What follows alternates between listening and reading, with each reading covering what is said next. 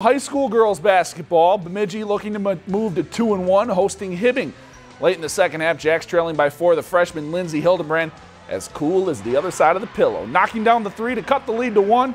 Then a minute later, Rumor Flatness on the fast break, drives, bucket, foul, 3-point play. Jacks go up by 1. They'd never give the lead back. Bemidji would ratchet up the pressure late. Under a minute left, Laura Bieberdorf picks Jordan Heiduch's pocket. She gets fouled right here, and then she'd sink her free throws to put the Jacks up by 5. And that would be your final margin as they take down Hibbing 64-59. If you've enjoyed this segment of Lakeland News, please consider making a tax-deductible contribution to Lakeland Public Television.